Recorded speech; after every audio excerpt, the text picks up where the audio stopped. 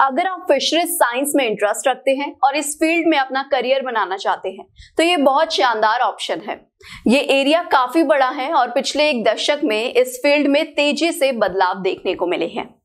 पहले लोग सिर्फ अपने शौक या खान पान के लिए ही मछली पालन करते थे, लेकिन अब मल्टीनेशनल कंपनीज भी इसमें इन्वेस्ट कर रही हैं। तो हम बात करने जा रहे हैं बैचलर ऑफ फिशरीज कोर्स के बारे में। इस प्रोग्राम में स्टूडेंट्स को aquaculture, mariculture, fish processing, storage technology, fishes की बीमारियों के बारे में और उनके ट्रीटमेंट के बारे में पढ़ाया जाता है। तो आइए जान लेते हैं इस कोर्स को करने के लिए क्या एलिजिबिलिटी चाहिए। कैंडिडेट का 12th पास होना जरूरी है साइंस स्ट्रीम से, किसी भी रिकॉग्नाइज्ड बोर्ड से। कैंडिडेट के मिनिमम मार्क्स 45 to 60% होने चाहिए एंड वो डिपेंड करता है कि आप कौन से कॉलेज या यूनिवर्सिटी में एडमिशन देख रहे हैं। कैंडिडेट की मिनिमम एज 17 ईयर्स होनी चाहिए एंड मैक्सिमम 35 से ज्यादा नहीं होनी चाहिए। तो आइए अब बढ़ते हैं कॉमन एंट्रेंस टेस्ट की तरफ। Lovely professional university national entrance and scholarship test, Andhra university common entrance test, graduate pharmacy aptitude test. तो आप बढ़ते हैं कोर्स हाईलाइट की तरफ। हमने आपको स्क्रीन पर शो किया है। Eligibility 10+2 with minimum 50% marks in the PCB, PCM और PCMB stream. Admission process, direct admission and via entrance test. Course fees approx INR 50,000 to 2 lakhs. Average starting salary INR 2 lakh to 9 lakh per annum. Employment areas, fish farming consultancy, aquaculture sector, agriculture sector, meat processing companies, research institutes, commercial pearl production industry, fisheries colleges, etc.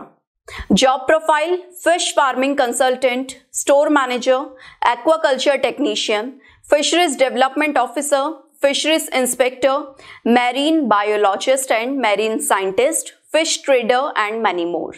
तो आइए अब देखते हैं इस course को करने के लिए क्या रिक्वायर्ड स्किल सेट्स की नीड होती है। Interest in marine life, dedicated and committed patience, innovative and research oriented, hard working and good managerial skills. इसके बाद देखते हैं बेस्ट कॉलेजेस इस कोर्स को करने के लिए। वो आपको मिलेंगे हमारी वेबसाइट www.allschoolscolleges.com पर। साथ ही वहां आपको फ्री करियर एक्सपर्ट गाइडेंस में मिलेगी और इसी से रिलेटेड कोर्स का सिलेबस जो आपको आगे पढ़ाया जाएगा वो हमने स्क्रीन पर आपको प्रोवाइड किया है। आप वीडियो को पॉज करके देख सकते हैं। तो आइए बढ़ते हैं करियर ऑप्शंस की तरफ। तो आप जा सकते हैं fish farming consultancy, aquaculture sector, agriculture sector, meat processing companies, ornamental fish culture and breeding centres, research institutes and international organisations. तो अब बढ़ते हैं जॉब पोजीशंस की तरफ। तो आप अप्लाई कर सकते हैं as a fish farming consultant, store manager, aquaculture technician, fisheries development officer, fisheries inspector, marine biologist and marine scientist और fish trader and fish breeder.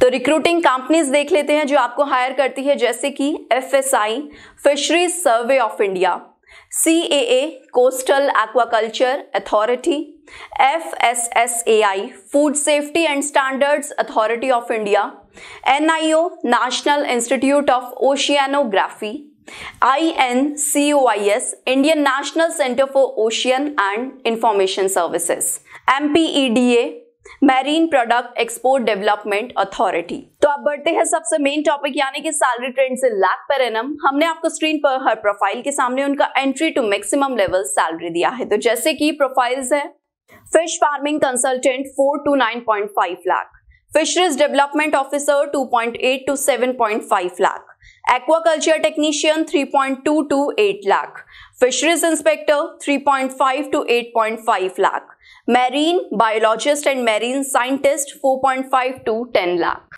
अब आगे इस सैलरी ट्रेंड को हमने आपको एक चार्ट के थ्रू समझाने की कोशिश की है आपकी सहूलियत के लिए, ताकि आप आसानी से इसको समझ सके। तो आज के लिए इतना ही। अगली बार फिर मिलूंगी मैं एक नई वीडियो में। तब तक के लिए हमारे चैनल को सब्सक्राइब करें, बेल आइकन जरूर दबाएं ताकि आपको सबसे पहले नोटिफिकेशन मिले, और साथ ही हमारी बाकी वीडियोस को भी चेकआउट करें। और अगर आपके माइंड में कोई भी डाउट है तो आप हमारी टीम से कॉन्टैक्ट भी कर सकते हैं। हमारे सोशल मीडिया हैंडल आपको स्क्रीन पर मिलेंगे। Thank you, bye bye, take care.